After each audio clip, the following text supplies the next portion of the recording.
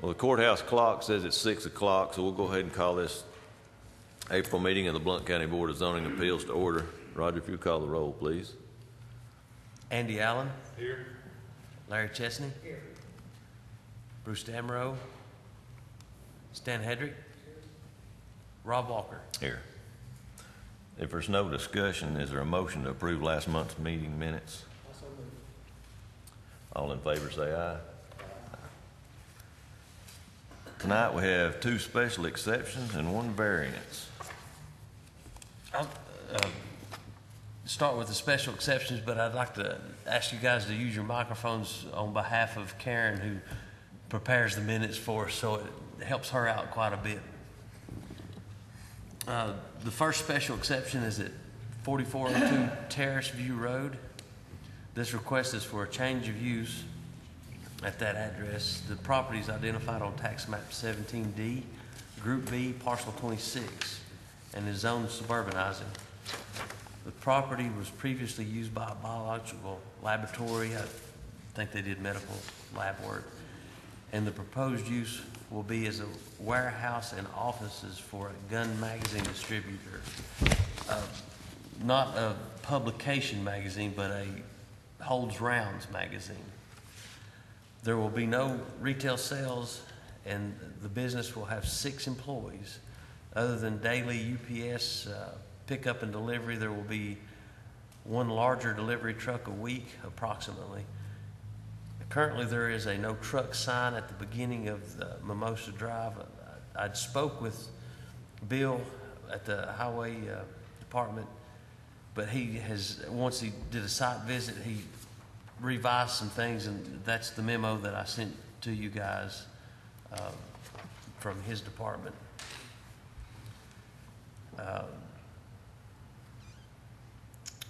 And then below, I included the section 5.4, which gives the BZA the authority to change a non-conforming use based on the prospective use being less impact on the area. And then I did provide you with an aerial view of the property in question. Is there anyone here in favor of this special exception who would like to speak? Could you come to the microphone in the front, please, so we can hear you?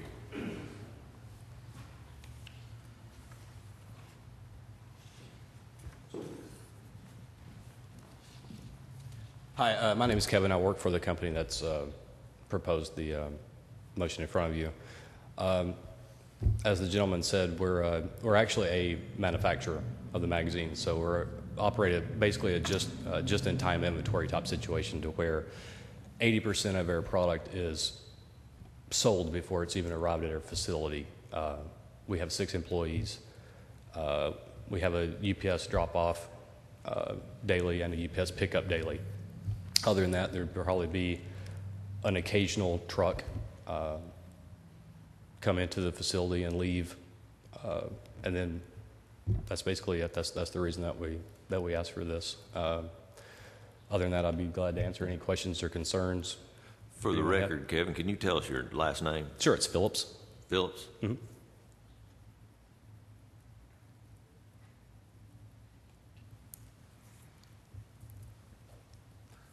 Do you you manufacture gun parts? Just magazines and accessories for firearms. Yes. What kind do they fit? Shotguns. Mostly like in Tennessee, it's you can only like turkey hunt with a shotgun with 3 rounds. So we manufacture a 2-round magazine that gives all of our Tennessee hunters the capability of legally hunting turkey with a magazine-fed shotgun. Do you own the building now, or you just have an option on it? We do. We own a building that we're at currently. For this location here? No, we have for this location, we have an offer that's been accepted, hoping that we can get this exception. Where are you located now? Off Broadway Avenue. Are you wanting to move this for a bigger location, or what? It's a bigger location. Obviously, it's laid out a little bit better. We're growing a little bit right now, and it's just a nicer location for us and for the employees. if we don't have any more questions right now. Okay, thank you. Is there anyone in opposition who would like to speak? Yes, sir.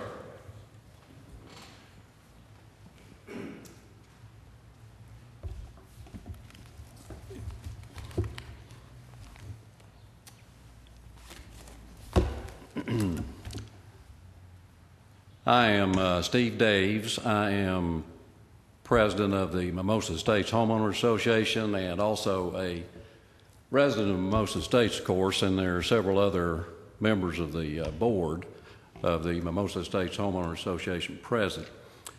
And we oppose this exception.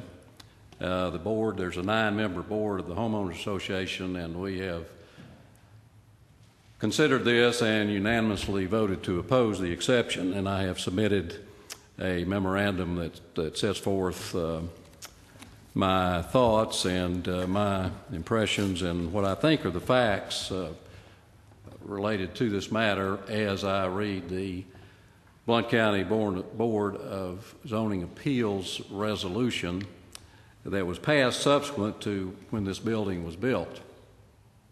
Little bit of history, and I'll try not to take up too much time, but this building, I believe, was built in 1980. It was originally a building that housed a movie or a film production company, a company that produced commercials, small films of that type. And then subsequently, after a few years, it was sold to this research laboratory that has operated out of the building ever since. It's located on a parcel that is immediately adjacent to Mimosa Estates, and I think I have submitted with my affidavit an aerial photograph, and you all have an aerial photograph that if I can kind of go over this with you. But as we see, Mimosa Estates is a subdivision of about 185 houses just off of Alcoa Highway, entered through Singleton Station Road, and then where this building would be located is at the southeast corner of the subdivision, and this is the building in question right here. This is the entrance to the subdivision here, and to get to this building, vehicles have to come in the main entrance of the subdivision, travel on and along Mimosa Drive, make a left turn onto Terrace View Drive, and then the access to the building is off of Terrace View. And both Mimosa Drive and Terrace View are subdivision streets. There's an apartment, a series of apartments right here at this section of the subdivision, and then, of course, residential houses immediately across the street from this building, and then the main part of the subdivision continues on northwest of where we're talking about here. There was mention in the building commissioner's report about a no truck sign. Well, the no truck sign is positioned right here at the entrance, just after the entrance to the subdivision. And that no truck sign has been there for several years, and which is currently the status.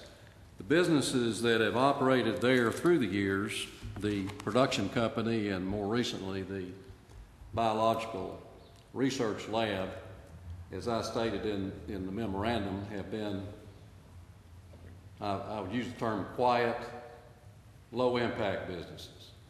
No truck traffic associated with either one of those businesses through the years. This building was built before the zoning regulation was established.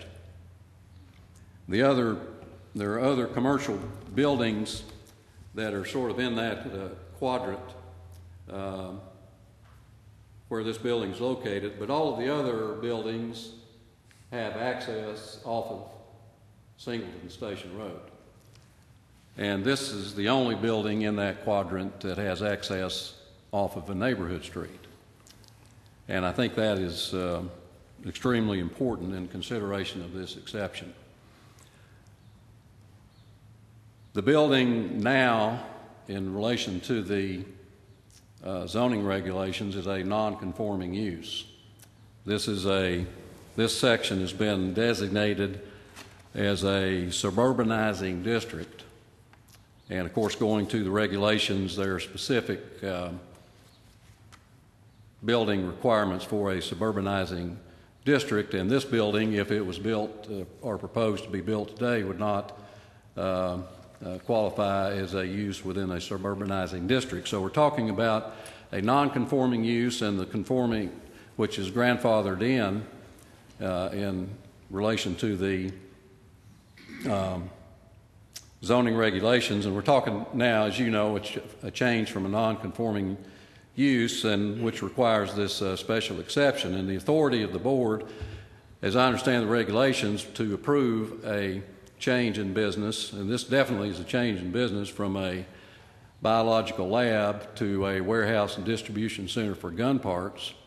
We're definitely talking about a change in the business. There'd be no dispute about that. Well, that brings into play, as the building commissioner has said, Section 5.4, and the authority of the board to grant a special exception here comes from the sentence that says that the authority arises if the board finds that such use is of lesser impact than the original non-conforming use.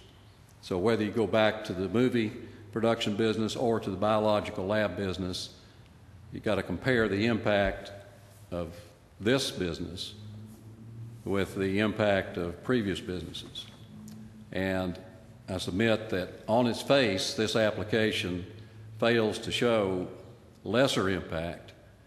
And I would submit that on its face, this application shows greater impact.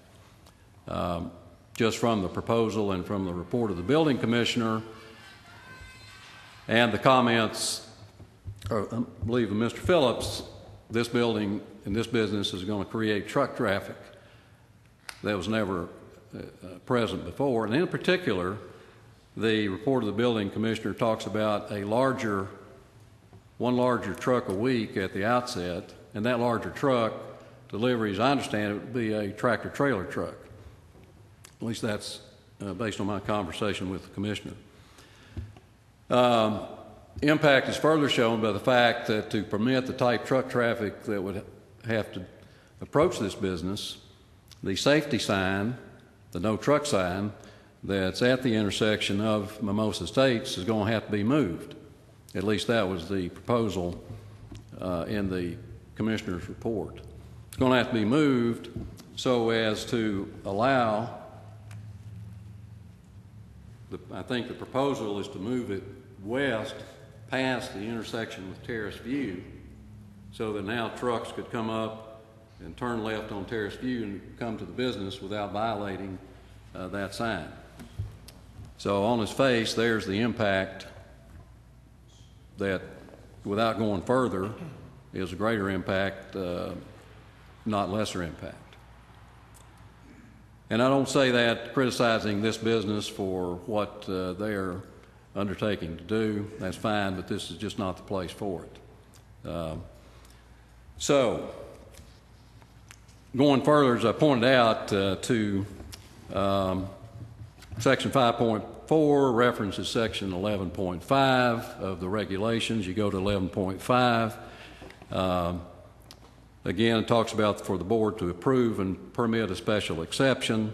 The special exception is going down to number 3, that we have authority under these regulations, and that the proposed special exception, if constructed or established, will not comply with one or more requirements of this resolution. If the board makes that finding, then the special exception should not be granted.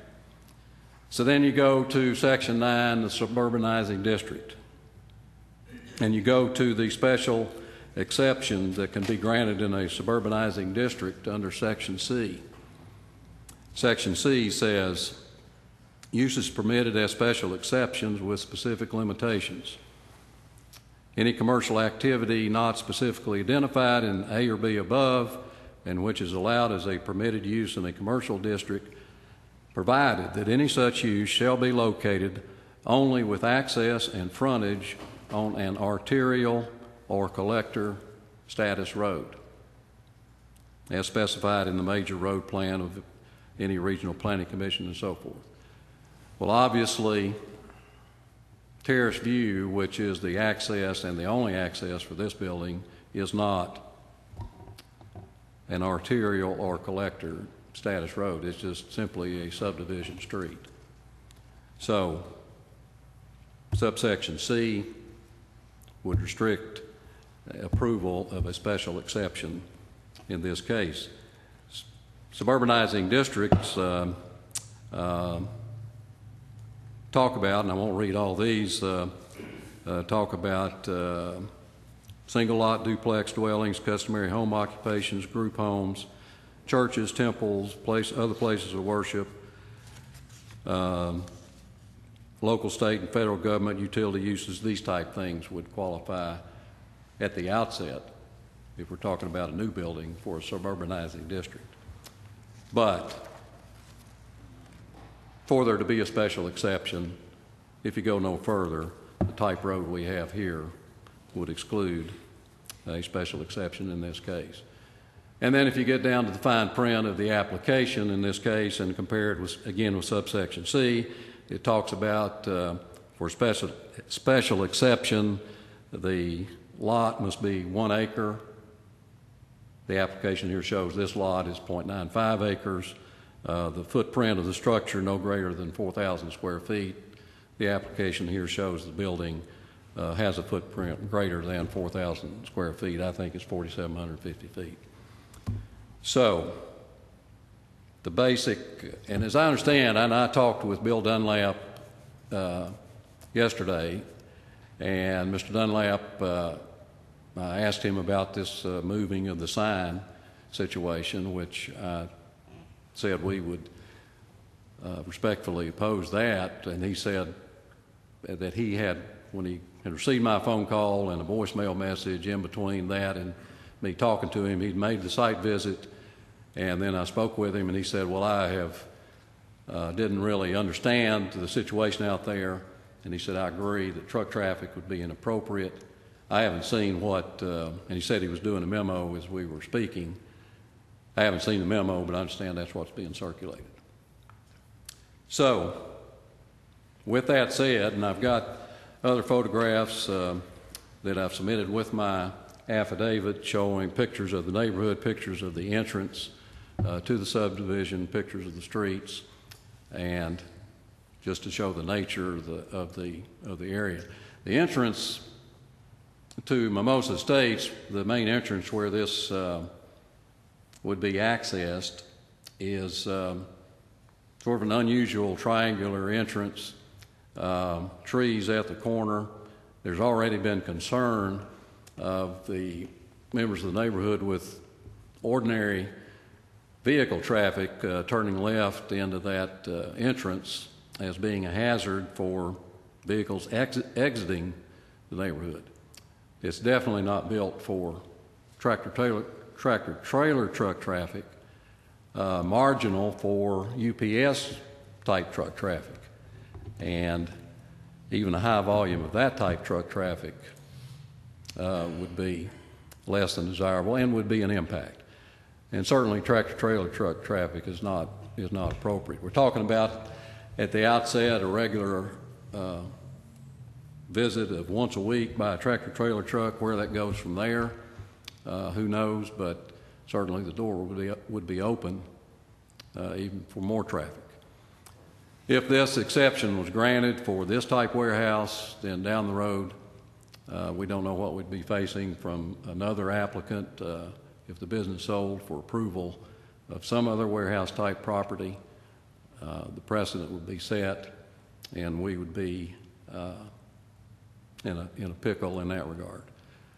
So, I think on its face, this application fails, and we respectfully request that the board deny this request for special exception.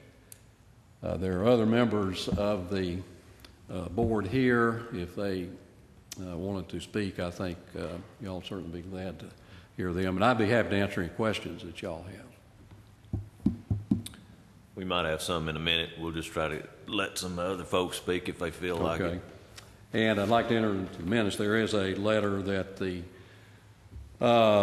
resident who lives right at the intersection, the first house as you enter, and I think this request this be entered in the minutes as well. Thank you. Thank you all. Is there anyone else in opposition of this special exception who would like to speak? Hearing none, we'll open up the floor for discussion from the board. Is it 4441? Is that the location of the house? 4402. The letter, is it the house that provided 4431? 1310 Mimosa Drive. 1310.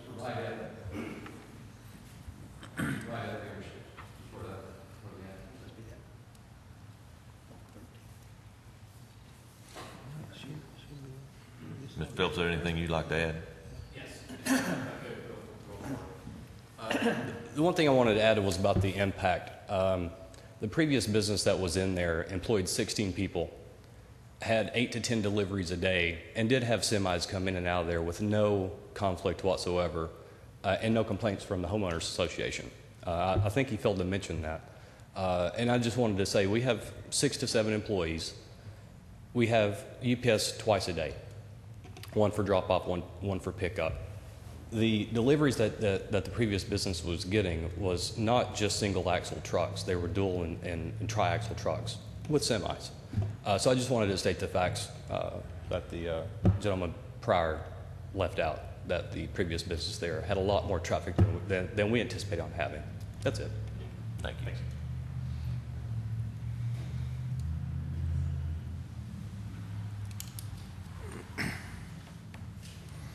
Any other discussion from the board?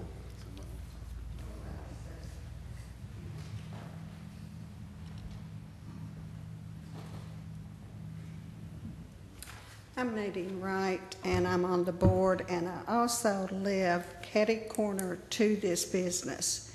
And I would like to see his statistics of how many tractor-trailer trucks came in when it was a lab, because to my knowledge, and I'm home 24/7, we did not have tractor-trailer trucks. Now, UPS would stop once in occasion, but we had no problems with either one of the others. So I don't know where that information is coming from, but I know because I live there. I live at the corner of Terrace View and Crestwood. That's all. I got a question. Where'd you live, man? What number? Nadine Wright. No, what number? What number am I? 1314 Crestwood. Come up to the end of Terrace View and it runs into Crestwood. And I'm the first house. 4413? Number, street number again? Pardon? Street number? 1314 Crestwood. That's where she is. She's right here. Thank you. Thank you. Yes, sir. My name is David Taylor.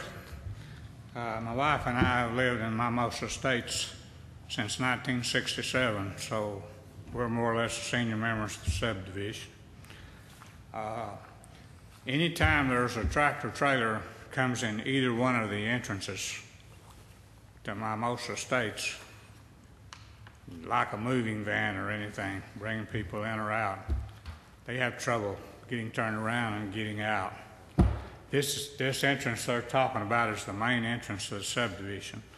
I live at 1448 Hillvale Road, which is on the other side of the subdivision, what they call the old part. But anytime a tractor trailer came in through the entrance and had to make a left turn to get into this building, it's going to screw up traffic and probably get in some of the people's yards there. If they try to back in to this place, it's going to be hard.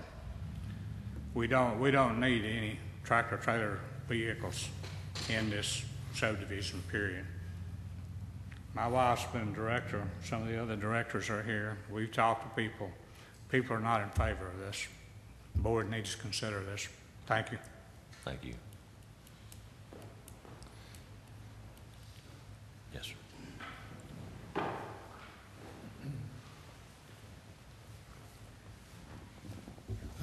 name's Ernest Fuson, F-U-S-O-N.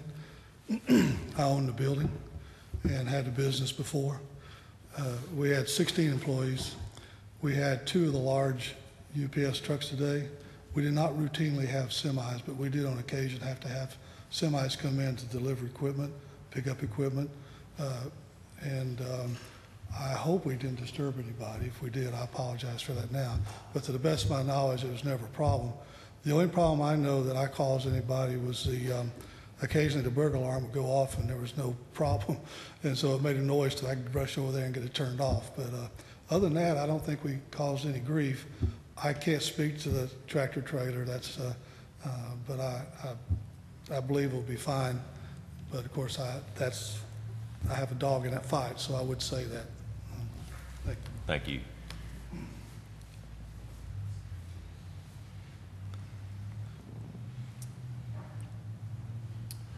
There's no one else that'd like to speak. The chair will entertain a motion. Well, I got a question. If there was no tractor trailers going into this business, would you still object to the business being there? If there was,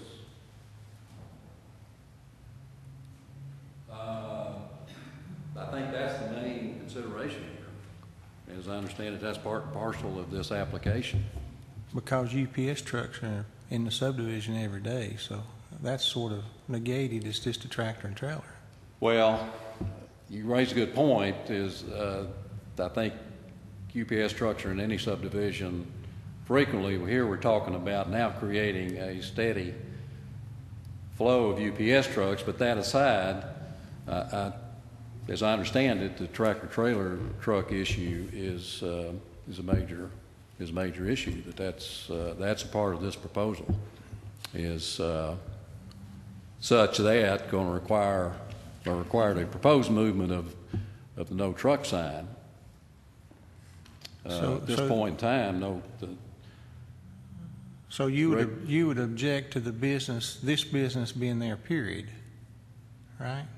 I think a warehouse business is a distinct change in and of itself and raises an impact issue itself. But I would agree the major issue is the tractor trailer truck traffic and the frequent UPS truck traffic. Well, and I think that Mr. Fusion has confirmed that this would be a significant change. Complimenting him and what he said, they've maintained that building as, and I think pictures show that, there's a well-kept front yard, shrubbery. It's kept like the front of your house up to now. And I envision that, and again, no criticism about operating a warehouse, but that it's just not, it's not likely to be maintained. And then number two, I go back to for there to be authority for a change in a suburbanizing district, and this is definitely a change, you've got to have access on an arterial roadway. And we don't have that here, whether it's tractor trailer truck traffic or not. This is a commercial business. It's a change in a commercial business. And the zoning regulation is specific that this type of access is not authorized for a, and I think candidly that the members of the subdivision would not want a warehouse in and of itself, whatever it might house, to be a part of the neighborhood. The film business, I think going back through the years, was an asset by itself. We would have neighborhood meetings in that building. It's a large open room like this one, and we would have room for all the neighbors to meet in that building, and it was an asset. The building has operated with the laboratory. That was sort of a high-tech building that was well kept, and always considered that an asset. Always dreaded the day that it would be sold, and this day has come. And this is the kind of thing. Not that the warehouse is its business is in and of itself acceptable, but it's just not, this isn't the place for it, and the zoning regulations speak to that. Maybe I hope I've answered your question, but then the traffic is a big thing. Okay. I got a question of the applicant.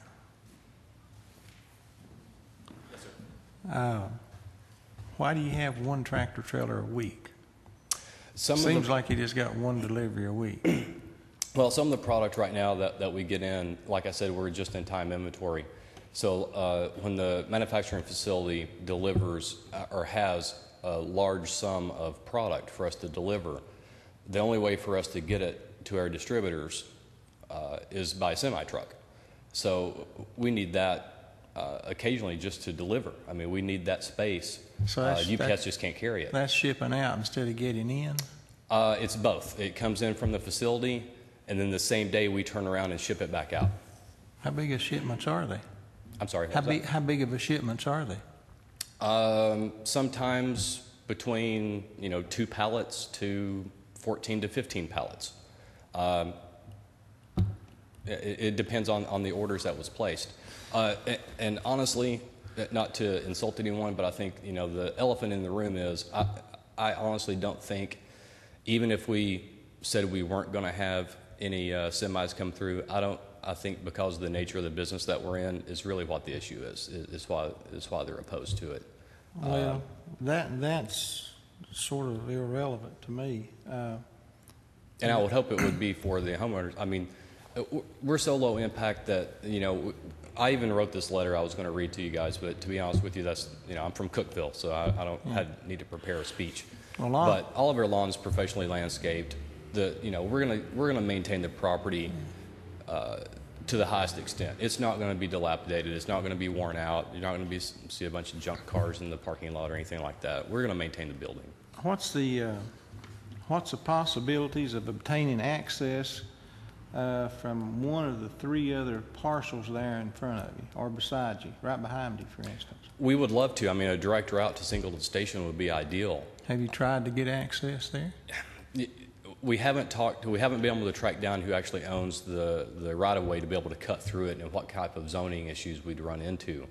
I know there's been a couple of other offers on the building, but honestly, the companies that are going there are going to be such a higher impact for the community that are storing chemicals and repairing cars and everything else that our opinion was that, the fit for us was, if we can figure out a way to avoid having a semi drive into the neighborhood, we'd love to. We just need to figure out how to cut the right of way directly through. I think there's like a speed shop or something that's facing the outside of Singleton Station. I'd love to be able to cut a right of way right to Singleton Station to be able to pull the semi straight in. What about the parcel 4419? I think that's part of the apartment complex that's next door. I mean, honestly, we didn't want to have to do this. We wanted to just be able to buy the building and move in and be a good neighbor and have different access to the building and not even have to go through the subdivision. But unfortunately, we can't track down who has the right-of-way rights to those buildings. And honestly, we don't have the knowledge of which committees to go in front of to be able to get approval.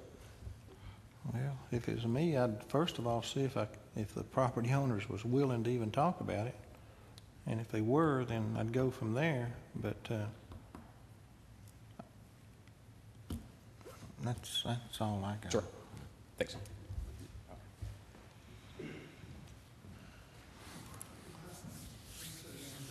Yes, sir.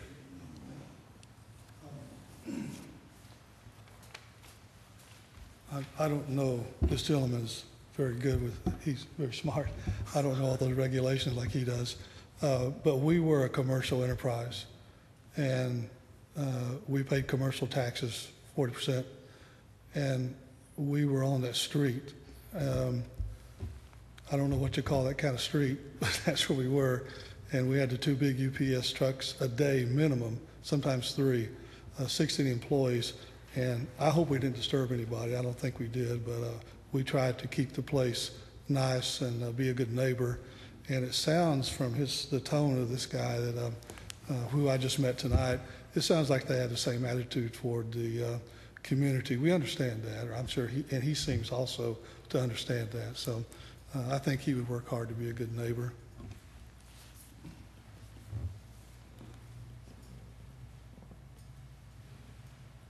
Yes, sir. My name's Bill Loop. I'm with So your name again? Bill Loop. Yeah, with Nelson Realtors, and I'm representing Dr. Fusion on the sale of the property over and everything like. And he mentioned about, did we maybe speak to one of the commercial properties behind us or facing Singleton Station about maybe access, and that may be a possibility. But really, up until this week, we didn't think there'd be a problem. I mean, just from our discussion with Mr. Dunlap about the sign and everything, we really just didn't think it was going to be that was going to be an issue.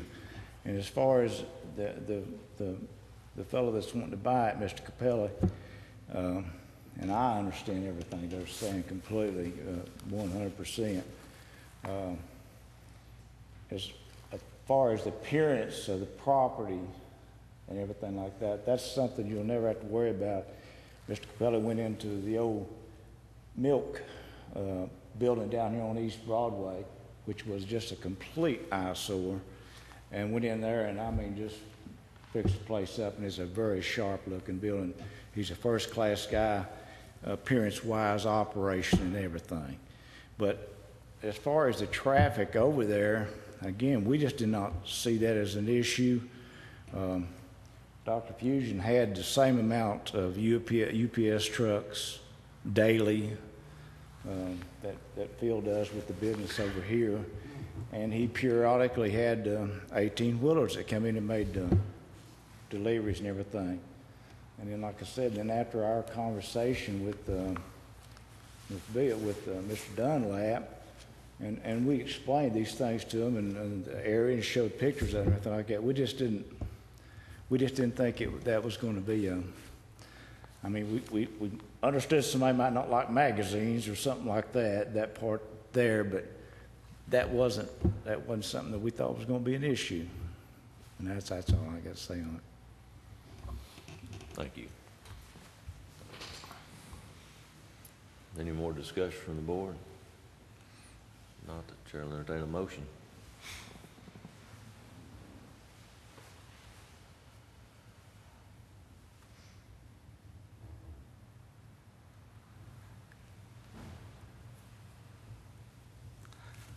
I'll make a motion to deny the request. Since the truck sign's already up, I wouldn't want tractor trailers pulling in and out of my subdivision every day, and that's not the intent. According to the letter from Mr. Dunlap here, that's definitely not the intent of the road when it was built. I second the motion. It was Larry.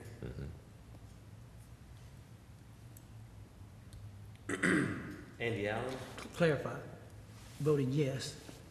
Return. Yeah, the motion is to deny the request based on truck traffic in the highway department's letter. So voting yes is to deny. So voting yes is to deny the request. Thank you. Yes. Larry Chesney? Yes. Bruce Stanrose not here. Stan Hedrick?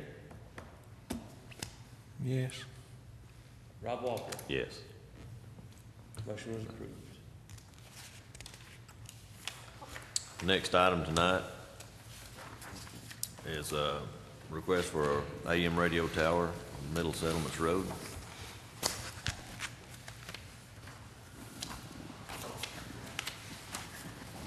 Give me just a second. This request is for an AM radio tower to be located at 1525 Middle Settlements Road. The property is identified on tax map 46, parcel 45, and the property is zoned S for suburbanizing. The property is approximately 6.8 acres.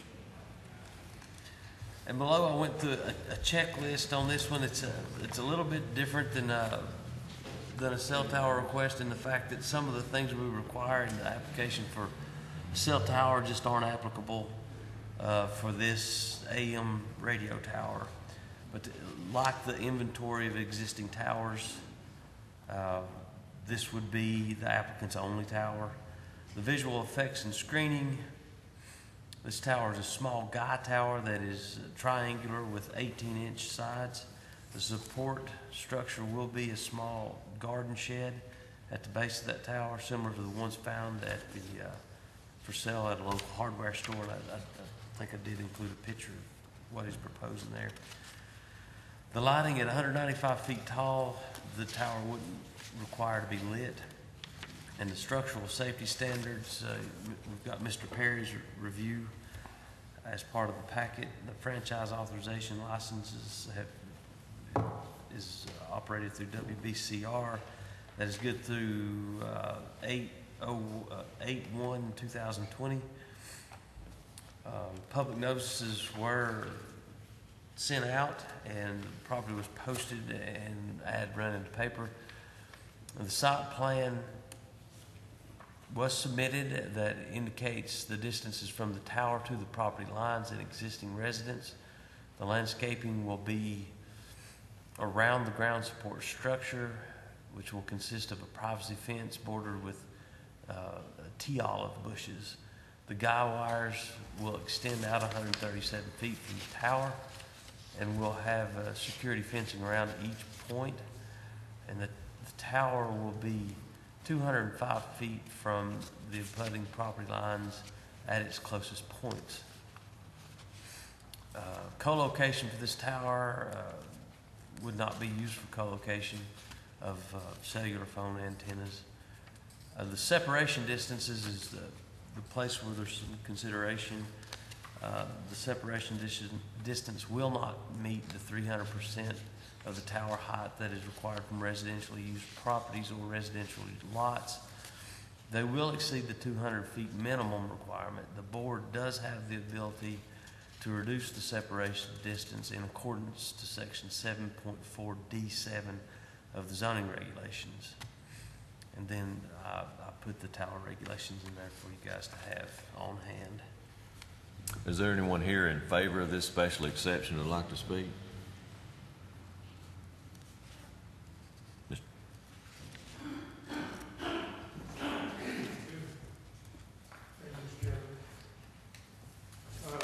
I'm Harry Rothschild. My wife Frida and I have operated WBCR for about 18 years. This will be the first time WBCR will be able to own property. We are leasing now. The lease is up, and we need a new home. There aren't any abandoned or vacant AM radio towers. The AM radio technology requires a ground system of wires that cannot accommodate a cell tower location, and so it's impossible technically for an AM radio to co-locate with either a cell tower or some other tower unless it has a ground system technology. So we ask your indulgence in granting this exception so we can have a 6-acre lot that we would be able to own and operate an AM tower. Were you unable to renew your lease on your existing tower? Not in favorable manner. All right. Thank you. Thank you. Question. Yes, sir. Is this the only tower your radio station has? Yes, sir. You will have one tower? Yes, sir. Yes, sir. But broadcasting is done at another location? The studio is in Eagleton Village, and we use a phone line to carry the programming to the transmitter at the tower, which is the same method that we currently use to send the programming to the tower out by Grandview Cemetery. And so this is the closest location you can find? Yes, sir. Yes, sir. Yeah, it's rather difficult with all of the controls that are placed on, locating a tower today. You have to be so far from cell towers and so far from power lines. And if you have looked at the power line grid in Blount County and the number of cell towers that are here, it's extremely difficult to find a location that would not violate those restrictions. And we've been looking for a number of years, and so it's to make this move possible. Thank you. Thank you, sir. Is there anyone else in favor of this special exception that'd like to speak?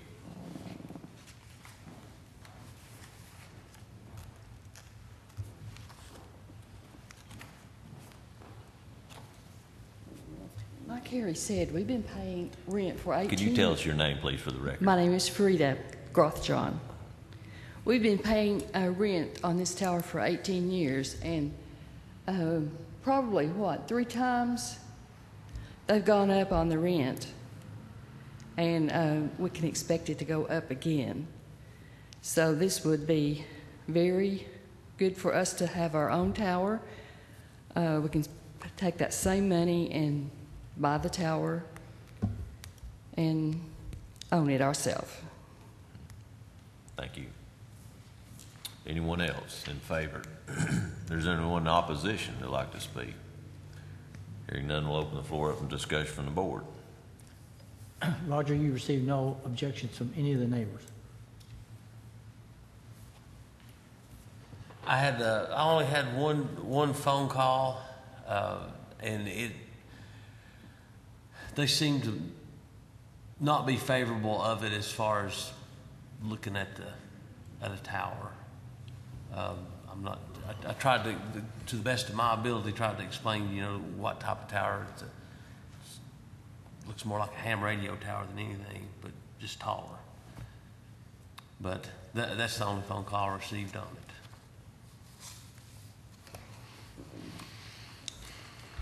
it. It has a note in here, just for interest, that the antenna or the guy wires would be buried underground or something. I've seen in there. Well, yeah. Mr. Perry may be able to answer that since he's the engineer. Yes, I thought that it would be necessary to install a radio ground system with copper wire that extends out to the base of the tower, 200 feet and every 3 degrees, and will be buried under the ground. Yeah, let me explain that. My name is Larry Perry, and we're a consultant to the Board of Zoning Appeals. In a broadcast station, AM broadcast station, you have a vertical tower, okay? That goes up, in this case, 195 feet. But in order to have a ground system, because in AM, unlike FM, the radio waves travel along the face of the earth. The ideal place is to put it in a swamp somewhere because you get in the groundwater. So you want it low, you don't want it high. Now, in order to compensate for that, the Federal Communications Commission requires each station to put in 120 radials out from the base of the tower every 3 degrees in order to, and that's copper wire, generally it's number 12 copper wire bare, and it's buried about 6 inches under the ground. That's what I was referring to there. Maybe I just didn't get a good thing, but you don't see that it's buried, because if it was above the ground, hell, it wouldn't be there for 15 minutes before somebody steal the doggone stuff. So they bury it under the ground about 7 inches. They plow it in. So you got your guy wires coming down in every 3 degrees. No. You have only 3 guy wires. You got a tower here, yeah, and you got 3 guy wires at 120 degrees apiece. Then underneath the tower, you got wires that run underground. So it looks sort of like this. Let me draw you a quick picture. So you got 120 little radial. That's right. Okay. Looks sort of like this. Here's your tower here, and you got little wires that run on the ground. Looks like that. Every 3 degrees. I'm sorry? Every 3 degrees. Every 3 degrees. That's correct. It's 120 of them. And that way, the idea is that portion of you have 2 parts of your radio wave, one that goes in the air and one that goes on the ground, and this lets it get into the ground system. And that's the reason that all AM radio stations are designed that way. It's required by law. Then the guy wires are broken up with insulators so that they're not part of the radiation thing. Now, one of the things that I talked to Mr. Grothjohn about, and rather than putting a chain link fence around the base of the tower, that creates a problem because that radiates again. And you got Denzel right across the street, and that would create all kind of problems for them and for the neighbors. What they need to do, and what most stations do, is put a wooden fence, a 10-foot square area of 8-foot tall wooden fence to keep the kids and people out of it. And that's a way I'm sure that's probably what he'll end up doing here. You can decorate it up with any kind of landscaping you want, and match it up to the building that he's going to put over there. The other thing that I suggest that you do is, rather than putting a complete enclosure around every guy wire, put a face fence up. Because what happens, a face fence is just one fourth of the fence. Instead of having a guy anchor where you've got a box around it like this, just make a face, just have one side here. The idea being to keep somebody from who's cutting a yard or whatever, it's going to keep from hanging themselves. And that's what most all the broadcast stations around the country do now. The other thing I suggested was that he put a sleeve on here out to the point to where the guy wire is at least 10, 15 feet above the ground, so that if somebody's driving a tractor, they ain't going to hang themselves. That's happened out west quite a bit. So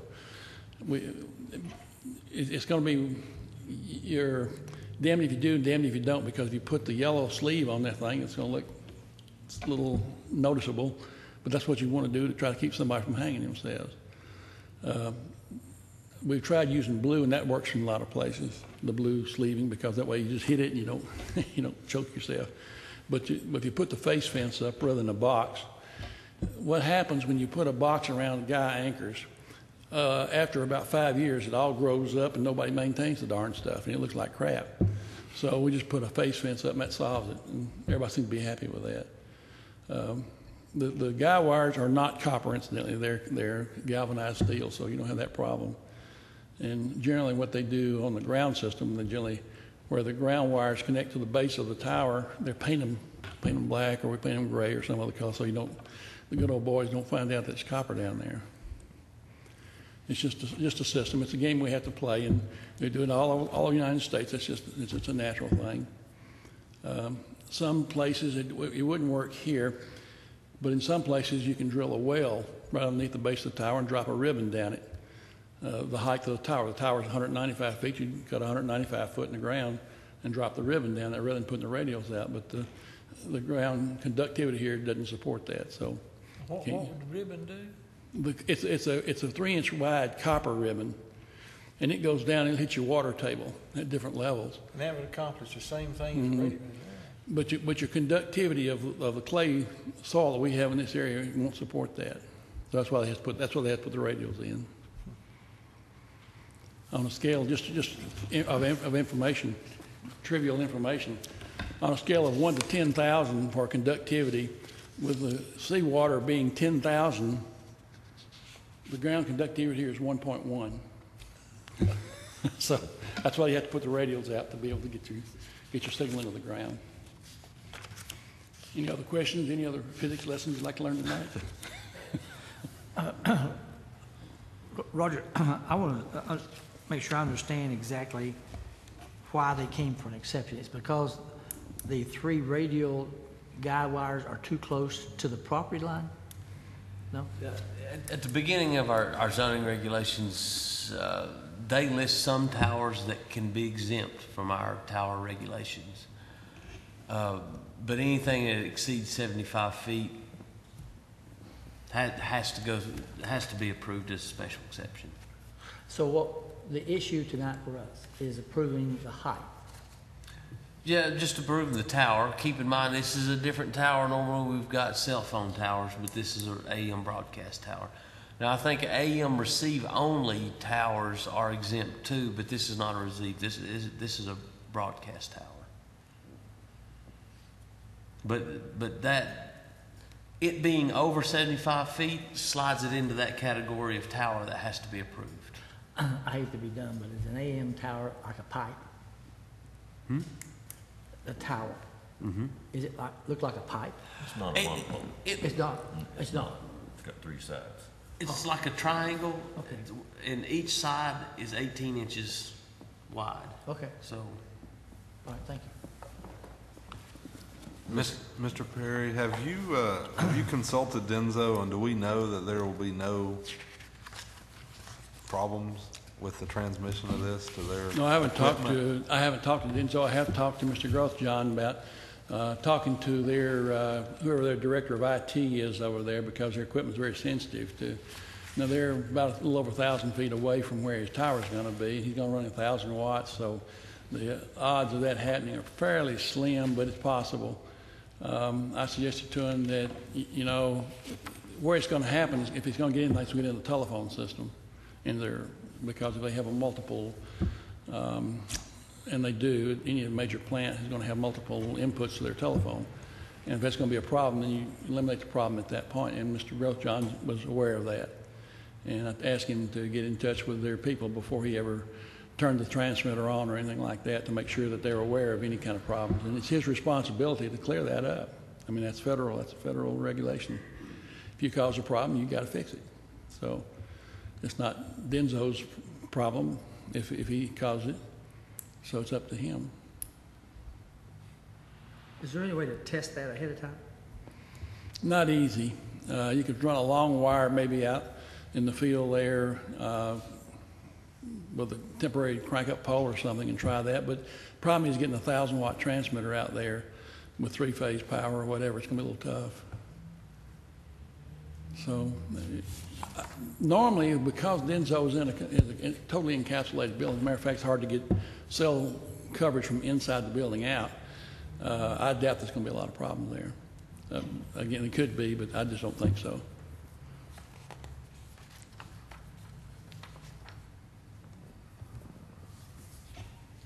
I have a question for Mr. Grothjohn. Do you have any, even though you'd own the property, would you have any contingency plans if your license wasn't renewed in 2020 or y'all decide to close up? What would you do with the tower? Well, sir, the license, you know, the license has been renewed every 8 years since 1957. I have no intention to not continue, the licenses in a sub-S corporation. Hopefully there'll be other people who follow, in our tradition. Mm-hmm. And so, I don't perceive, and if,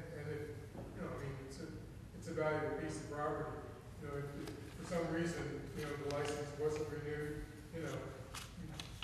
take the tower down and turn it into a subdivision, It's a valuable piece of property, it's a lovely piece of property, our intention is to eventually move the studios there. Okay. So, and to have the studios, on the site with the tower, Mm-hmm. and, have a unified presence there. I was just curious. I think, Mr. Chairman, I think the rules here require also, they do in all the counties around here, that any tower's not used for a period of 6 months has to be removed anyway. Ours actually says 12 months. 12 months, yeah. It's got to be At the owner's removed anyway. expense. At the owner's expense, that's correct. Mr. Grothjohn, my biggest concern is that you put this tower up and it affects Denso somehow, and you spent all this money buying the land, putting the tower up, and now they're telling you to take this tower down, and that's going to be on you. That's a gigantic concern of mine. Yeah, well, it's not I appreciate your concern, and I thank you for that, but it's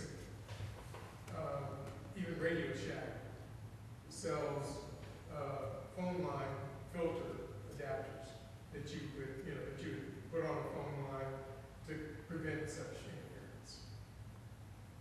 And it's an insignificant expense. I mean, if they had, 40 or 100 phone lines over there, which is highly unlikely. In the 18 years that we've managed WVCR, we've changed transmitters to a digital transmitter 10 years ago. And so it's a hotter, intense signal. And I had one resident, in the area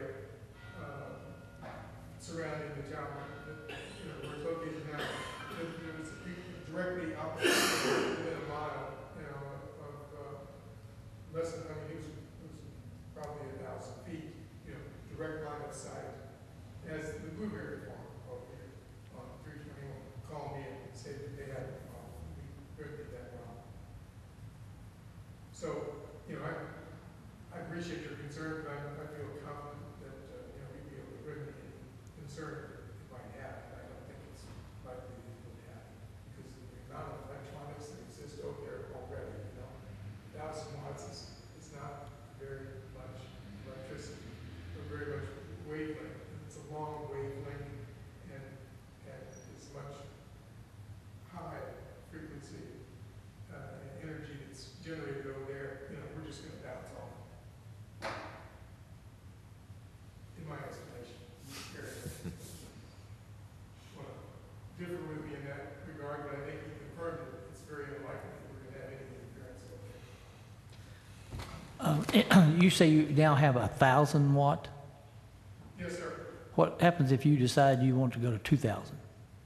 Well, you know, that'd be nice if the FCC would allow me to do that, but unfortunately, they don't entertain those kinds of changes That's a big deal. for AM radio anymore. Yes, sir. That's my question. That's a big deal, yeah. Okay. I'd like to think that they allow that. They haven't, 18 years that I've been in the business. Thank you. I can give you 1,000% assurance that that's not going to happen. Just out of curiosity on that, if they did, would you have to increase the tower height? No. So it could remain the same? Did you say 1,000%? Yeah. It ain't going to happen. I thought that's what you said. The problem is you have other stations posted on the same frequency you have to protect. And when you have other stations on the same frequency within a certain miles away, he can't increase in power. And they've looked at that several times for Mr. Grothjohn's station over the years, and there's no way he can increase it. Thank So I feel comfortable that bad if you put some money on it. Any other discussion from the board? No, Chair will entertain a motion.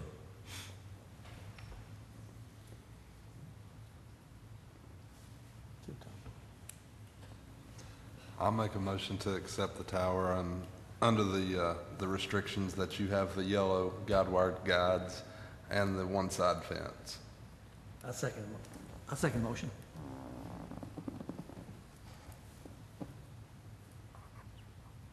That was Larry again? Yes. Okay. Just a second. A vote of yes is to approve the request.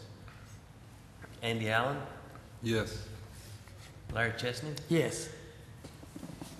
Stan Hedrick, Yes. Rob Walker. Yes. Motion approved. Tonight we have one variance from front setback requirements on Brick Mill Commercial Drive. That's right, it's at 108 Brick Mill Commercial Drive. The property is is identified on tax map 100, parcel 8.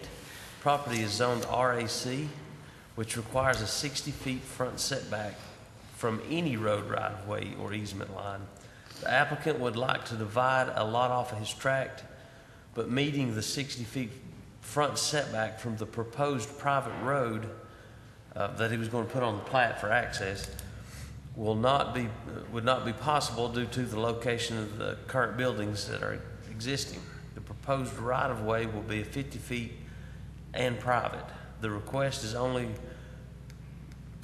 from that right-of-way and does not include any setback from the arterial road, which is 411 South. The setback requirements in the RAC only mention the 60 feet front setback, but if you review the commercial zone, you will notice that the setbacks range from 30, 40, and 60 feet, depending on what classification of road the property fronts on. And I have included all of that for your review. And the applicant is here tonight, and he actually does have a plat showing what he's intending to do. He's wanting to cut one lot off, but he's got remaining property behind this. Since you gentlemen are the only ones left in the room, I suppose you all are for this.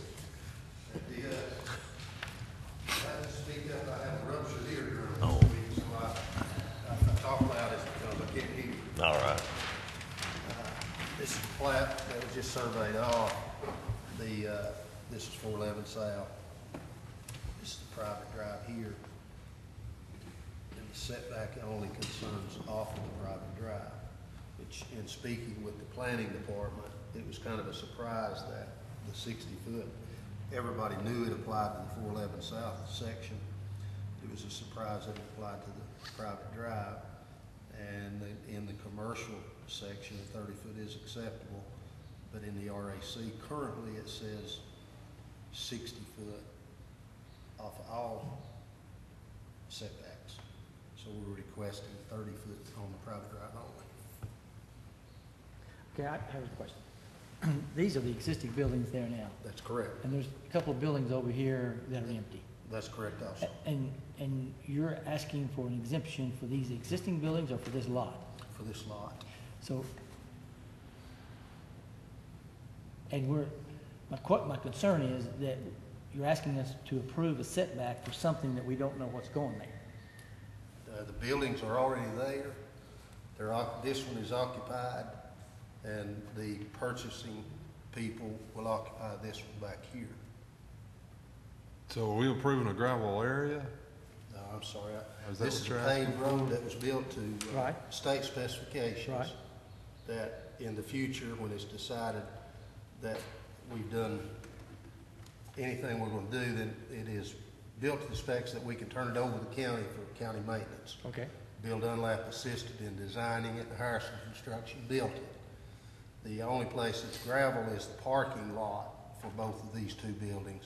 And the setback actually measures, we have a 25-foot from the center of the road on both sides, which totals 50 foot on both sides of the road. The measurement from the center of the road coming back 25 foot for the right-of-way, and then applying the 30 foot, because this building back here. The question is, I'm not clear why you're asking for an exemption for something that's existing. Well, the reason for that is that lot does not exist. He's wanting to create that lot. This lot one doesn't exist? It doesn't exist now. 30 acres there. It's all one And I've parcel got- right now. The other buildings belong to me as well.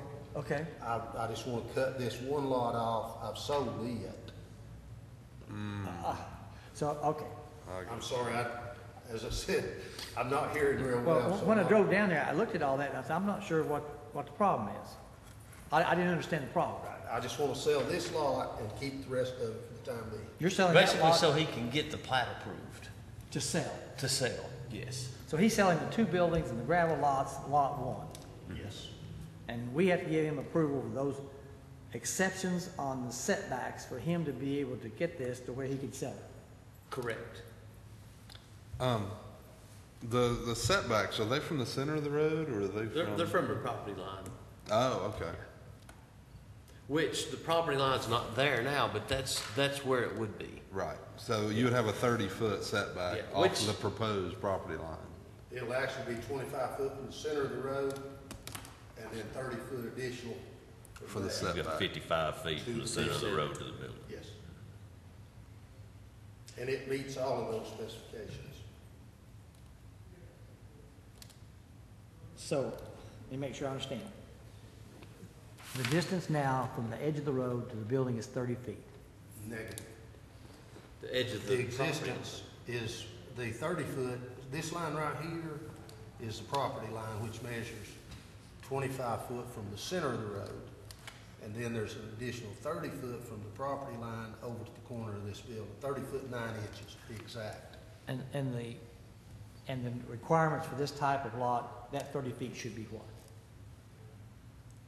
30 feet. Oh, 60. as the RAC regulations read, 60 feet. So we're giving him a 30-foot variance. Yes, Is that the issue? yes. He's asking for a 30-foot variance. How wide's this road total? It's a minimum of 22 feet of asphalt. And then it'll have the right-of-way for drainage and utilities on both sides of the asphalt. Okay, so your property line's about 12 feet off the asphalt, Yes. 13 maybe. So RAC requirements and the other requirements aren't in sync then, right? Exact. So all this would do would get this REC requirement in sync with what's already acceptable. Commercial. In commercial. Yes. Which is the way it should be anyway. How did you get permit to build a building to start with? When you built this building, the 30, 60 feet, wasn't it? The property line wasn't there when he built the buildings. No one really knew the 60 feet applied to the private drive until this come Because up. his property line They was was big. thinking But of yeah, he's got the whole It's farm. just a driveway. It's not even a road right now. It's paved, Yeah. but it's paved, Yeah, but it's just a Yeah. driveway. yeah. It doesn't, by the way, it doesn't show up on your GPS. If you try to find that place on GPS, You just drive around in circles, don't you? it doesn't work. You call Roger and say, hey, Roger, where you had to get to this place? So they gave me an address on 411, and it pops right up. Well, the buyer of the property, he went way out 411 north before, and then he finally had to call somebody. He's up there at Dollywood calling. His GPS was made in North Korea.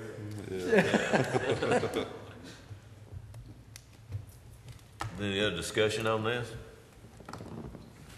Not necessarily entertain a motion. I'll second it. A yes vote is to approve the request. Andy Allen? Yes.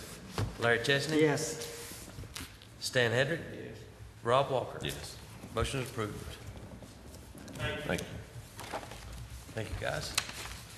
That's all I've got. No other business tonight? No other business. Is there a motion to adjourn?